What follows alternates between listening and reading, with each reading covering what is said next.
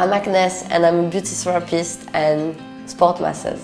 I chose to become a beauty therapist because I wanted to help people. I went to uni studying social and psychology, thought I would be a social worker. But then I realized I wanted to help people but in a different way. And I read this article about a woman being a beautician in a hospital, and it was a revelation. So I went to study beauty, and eventually I got my dream job, which I did for a few years, and I really enjoyed it. But I realized the setting wasn't that the most important things, and it's more like the investment you put from yourself to the treatments that have the uplifting effect to your clients or patient. So then was when I realized that I would love to have my own business with my own way to do beauty.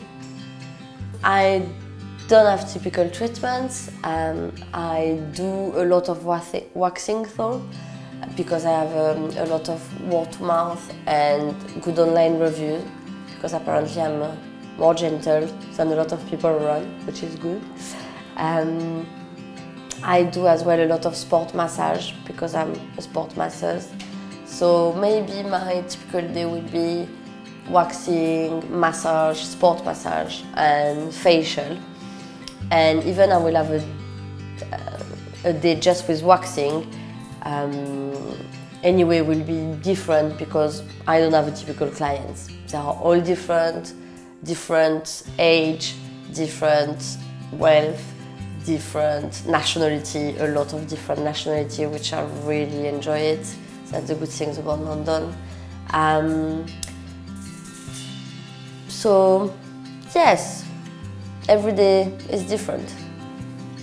I love my job because I help people, and that was I wanted to do. And I love my job because every day is different, and I have a really good relation with all of my clients, which is really important for me. And I feel really privileged because most of them come to feel better about themselves, and they give me their time, their money to do that, so meaning that they then trust me. So that's amazing for me, and that's the things I love the most about my job.